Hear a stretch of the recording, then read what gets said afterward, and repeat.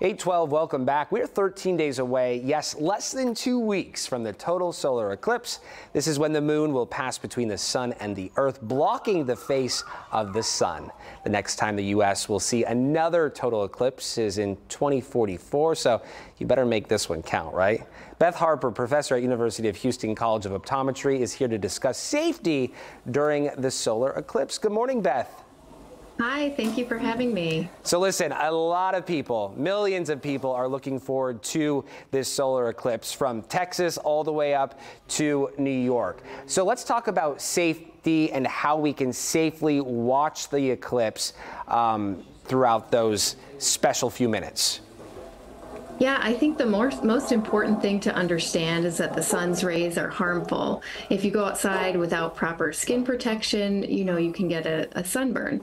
And the same is true for your eyes. If you look directly at the sun, those rays are harmful. They can focus and concentrate on the back of the eye, on the lining of the inside of the eye called the retina, and that can cause a burn. And this can lead to permanent damage to your vision.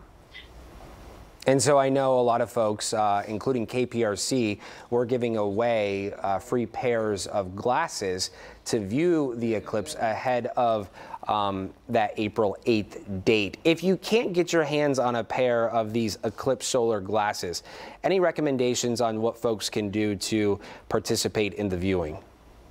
Sure. Yeah, the glasses that you're talking about, they look sort of like this. So they're cardboard and they have this dense filter in them.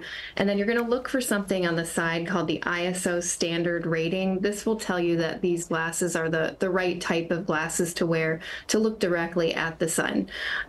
If you are looking for these glasses, you want to try to find them with a trusted source. So sometimes your local libraries might carry them, a local pharmacy, even HEB has a few for sale right now.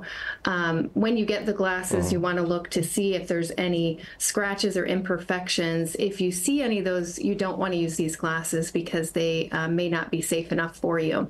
Yeah, those are all good suggestions. If you can't find any, what you can do is you can also view the solar eclipse indirectly. So you can take a pinhole projector. You can find these instructions online, and basically it's something that you can do at home that allows you to look at the eclipse indirectly by projecting it on the ground.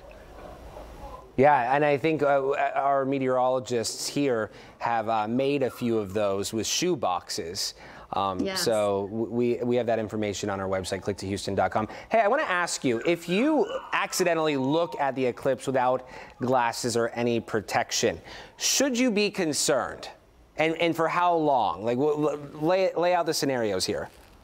Yeah, if you feel like you've exposed your eyes to the sun accidentally by trying to look at the eclipse, especially if you're noticing any blurry vision or new spots in your vision in the center part of your vision, the best thing to do is just go get your eyes evaluated by your local doctor of optometry. They can examine your eyes and look for any signs of damage. Although it's important to keep in mind that sometimes this blurry vision and the spots that I mentioned, and even the burn itself can take a few days to be noticeable.